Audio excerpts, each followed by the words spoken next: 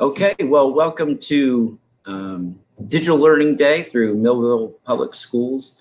Our hashtag is MPSWC, Millville Public Schools World Class. So I'm really excited today because there's a bunch of different folks from our district that are going on and participating in Digital Learning Day, all sharing different things that are going on throughout, our schools, through the district. So I'm really excited about this. I want to thank Lauren Daigle and Alicia DeCepola for coordinating all this. So what I'm here to talk about today is how do you tell your school story utilizing social media, whether it be Twitter, blogging, Instagram, Facebook. So I'm going to go through a couple of those today. I will also take some time to go and do some screenshots and actually get into how to really engage your school community as you use these platforms. I know a lot of people, even to this day, as big as social media is, there's so many people who are hesitant about utilizing social media. There's certainly positive things that are going on there, and there's also a lot of negatives. So I will say that, as the principal, I do think it's part of our job to tell our school story. So how do you do that? Traditionally, we did that through, PTA meetings, newsletters, assemblies, parent nights, things like that. But as you can tell, as times have changed and as social media has grown, we have the opportunity to capitalize on something that is very small and can fit into your pocket and gives you access to everything, in real time. So I think it's extremely important that we utilize social media to, engage our parents, to teach students the, proper way to do digital citizenship, and to really just tell our school story and make sure that our community is engaged. And the cool thing about it is that it provides you real data. So for instance, if you were in a meeting and you were talking about, how do you engage parents? You could say, well, at our last PTA meeting, we had 6 people. We had, our anti-bullying night, and we may have had, 10 people that showed up, and you have signatures and things like that. But, as you know, people are busy and there's different things that are going on, in their lives. So if they are somewhere out and about, they can connect with you anytime. When you look at utilizing data to support social media, the things that I'm going to show you today have increased our reach infinitely. There's so many different ways that we're able to reach, the community. So what I'm going to do is I'm going to share my screen real quick.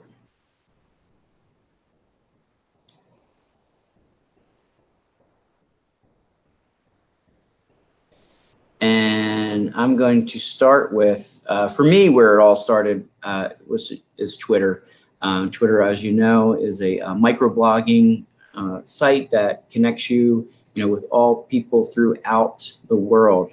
As a principal, I use this to learn from my own professional development. I've been able to connect with people throughout the world and become a better principal by just getting the information that they're sharing with me, and then be able to connect with other schools to find out different things that are going on. So right now I brought up our hashtag MPSWC, that's Millville Public Schools World Class. So right now I can take a look to see, who's utilizing the hashtag throughout our district. So I can see right now that our senior high has, some advertisement coming up for their musical, which is April 11th, 12th, and 13th. So want to show them a little love. I'll definitely retweet that, give them a heart. There's my buddy Brian Robinson over at Rick Avenue, and he is reading to students. So once again, when you look at now, I would have known that prior to being involved in social media that, there's Dr. Robinson over there, reading to kids. And the power of this too is that, the kids, have this now. The parents have access to that so they can see the cool things that are going on over there. and obviously our participation in Digital Learning Day, which is, definitely it's something that's trending on Twitter right now. There's a lot of people talking about it. So Alicia DeCepolo put this out, so I'm going to retweet this. This is our assistant superintendent. She kicked off the Digital Learning Day today with an inspirational webinar. So like I said, this is a great way for us to connect with each other and then just connect with others throughout the world. I think it's extremely important that we utilize this, in the proper way. I'm going to switch over here to talk a little bit about blogging. I'm a big fan of having a school blog.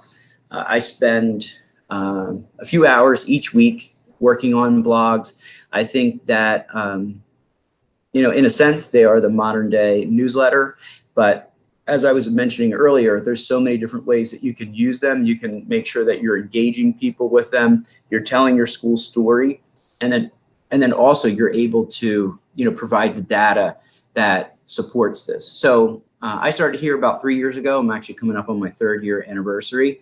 And one of the things that staff said here was that, we had we didn't have a social media presence, and we weren't capitalizing on the things that were going on. So we made the Lakeside Lightning Round school blog, and I'm going to show you some data on that, but it's been seen over 100,000 times since its inception. So each week I send out an email to the teachers asking them if they want to submit anything to the Lightning Round. I feel like it is my responsibility to do it, so I coordinate all that. They send me pictures, they send me videos, they send me, anything that, that really is needed to make sure that we are telling our, our story. So, for instance, if I just take a look at this week's, we are highlighting our musical that's coming up, Beauty and the Beast. That's March 1st and 2nd.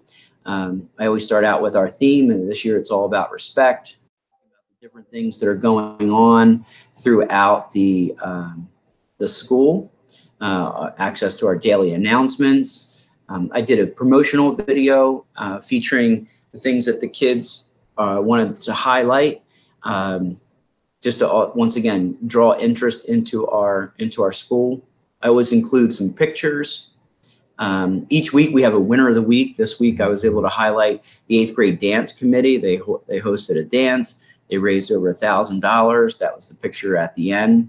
So they had an awesome time. And then there's just a weekly overview. As you can see here, the week before, we're highlighting learning that was going on. We had chefs that came in from an organization called Wellness in Schools. So they came in and they taught our kids about healthy eating, about how to make different things, and they actually cooked in the classroom. So, and as the principal, I can't necessarily do all these different activities. So what I always do is I ask the staff to share them with me. As I mentioned earlier, we're fostering a partnership with our neighbor at the Genesis Geriatric Center. And so then there you see a picture of some of our students working with the folks over at Genesis. And then as you go through here, you'll see, a bunch of different pictures from the events, highlight our sports teams, all the different things that go on. And the parents really appreciate this. We send it out each week, and we utilize Twitter, Facebook, our email system to make sure that we get that information out to the parents. When I hop over to Facebook, I'll show you that sometimes they actually, the parents share it with each other if they see that their son or daughter was highlighted. Once again, we always do a winner of the week. The week before, one of our students had a painting selected for the Cumberland County Youth Art Month, a youth art show up in Trenton. So this is just really great stuff, and there's so many different things that go on throughout the day here. Sometimes I'll be honest with you, there's so much material, it's really hard for me to pare it down because it's an opportunity for us to highlight the great things that are going on. Parents the feedback that I've received, they really enjoy it.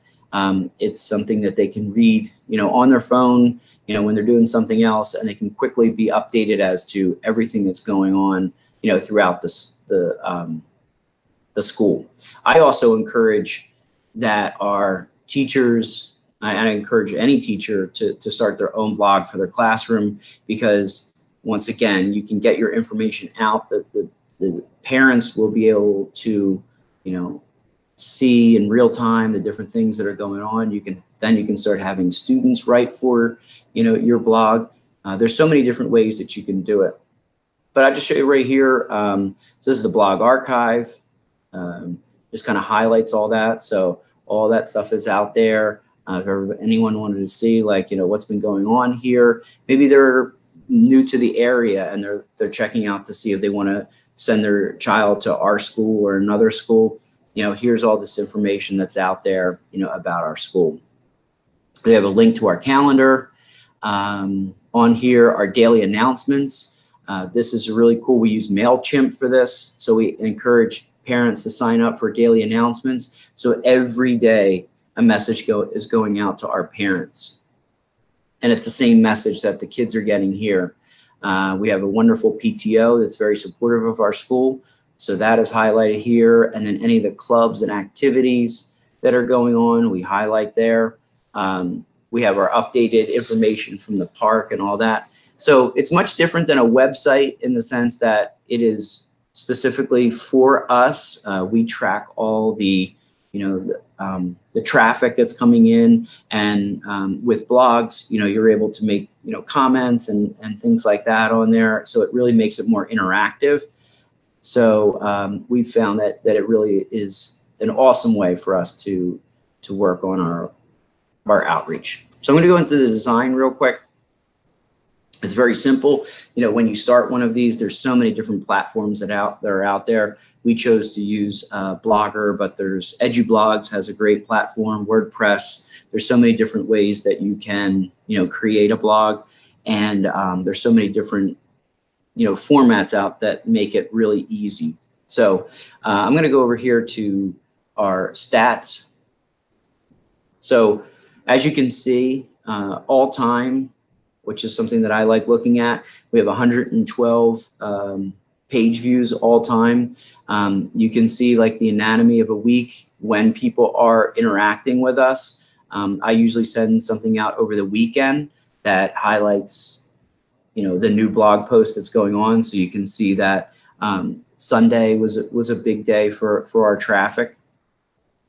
And then the other thing that's cool, like I was saying before, when you're looking at justify why you want to do this is the data that shows. It can tell you the different page views, it tells you the audience, and it also tells you the traffic site, traffic sources, which I think is very helpful too, because we see that a lot of our parents are on Facebook, and that's where a lot of our audience comes from. Our audience comes from the links on Facebook. Any of the students, and I know this comes up a lot, any of the students that are included in the blog we make sure that they are clear, that they are allowed to have their picture out on the web. Most of the time, honestly, when I take pictures or the teachers take pictures, we try to not even take face shots of the kids. It's much easier to just capture the learning and capture the learning process, as opposed to focusing on kids, in case we don't know if somebody has their their form in, but we do make sure to check that. I'm just going to pop over here to look at our month. So in the last month, it's the end of the month, and this is something that I look at and I do share with the staff. We had 1,800 page views over this time. You could take a look at over here by our posts. So we're averaging over 200 page views each time that we put it out there. So I think that's really justifying, listen, that information is getting out there. People are engaging with it. So like I said before, one of the big ways that we get out to our audience is on Facebook. This is our Lakeside Middle School official Facebook page.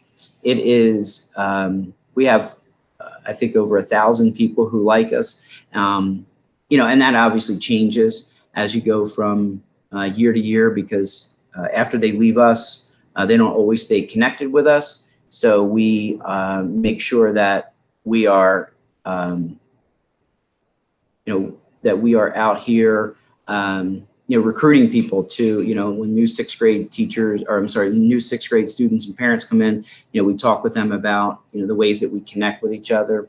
And like I said, one of those is through Facebook. So after I finish the blog, I go over to Facebook and I post it there, so you can see, you know, at 9:43 p.m., I guess that was on Sunday, I finished up. Here's the latest Lakeside, featuring, you know, and I just put a quick blurb on there featuring promo video of Beauty and the Beast and winners of the week. So I can see that it reached 738 people. There was 111 people that engaged with it. We had 2 comments, 7 shares. So people were actually sharing, as I said before. So that's how the word continues to spread, the good word that spreads, you know, about our school. Earlier, I had just put out the video that was a promo video for our Beauty and the Beast that was coming up. As you can see, that reached 1,700 people with 255 engagements. So this, and there's 20 shares. So that is really helpful when you look at how does a school connect, you know, with their community.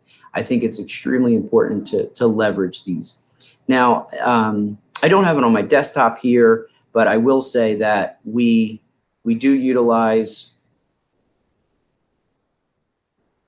we're going to flip back here. So we do utilize Instagram as well, and we utilize the hashtag LMS Lightning. That's our hashtag. So we use that on Twitter. We use that on Instagram. So a lot of our teachers have Instagram accounts. So that's something that what we found is that very good for the kids. The kids love, you know, they're on Instagram. So they do engage with us there. And as a principal, I will tell you that, you know, there are downsides to social media. And we do spend a lot of time re-educating kids on, you know, digital citizenship and things like that. So we do try to use that as a learning opportunity. But honestly, these tools are out there. They're free. They will, I think, transform the way that the community views and engages with you, you know, as a school. And, you know, sometimes you have to put things out there, you know, that have tough conversations. And, you know, I think when you look at that from the principal's perspective, at least then you know also what people are saying, you know, about you or your school. I've had times where, you know, people have made comments and things like that, and I will, you know, pick up the phone and have a conversation with them, you know, regarding, you know, comments on Facebook and things like that, so that we could come to an understanding. But mostly, I would say our engagements have been very positive, and it really helps out, like I said, creating that digital footprint that's so important, you know, for this school. And when you look at the data that I shared with you before, there's so many awesome things that you can say, listen, this is working. We're getting that message out there. It doesn't take really much time. And like I said before, I feel like as the principal, you know, it is your responsibility to, you know, tell your school story, and to use Eric Sheninger, who I'm a big fan of. He's a former principal, you know, in New Jersey. Now he goes and speaks throughout the world. You know, he always says that if you don't tell your story, somebody else will. Or if you don't tell your story, who will? You know, and that's the thing that I try to impart with the staff as much as I can. Because I know sometimes, you know, we all get busy, you know, and they may forget to like send me something or take a picture of a learning event. But it's really important for us to get that information out there. You know, newspapers aren't always able to come out and cover stories. So like I said, I think it's in our best interest to get that message out there. And it really doesn't take much time. And I feel like as a principal, it keeps me more connected from what's going on. So maybe if I'm not necessarily at a certain event, or I'm not in a classroom when an awesome learning event is going on, at least I'll know about it, and I'll be able to, you know, to convey that message to parents, students, our teachers, you know, and our community. So I want to thank you so much for being part of this Digital Learning Day, featuring all the great things that are going on at Millville Public Schools. Check out the hashtag MPSWC for our district's hashtag. As I said before, our school hashtag is LMS Lightning. And hopefully we'll see you on social media very soon. Thank you for your participation today. I hope you enjoy the rest of the day.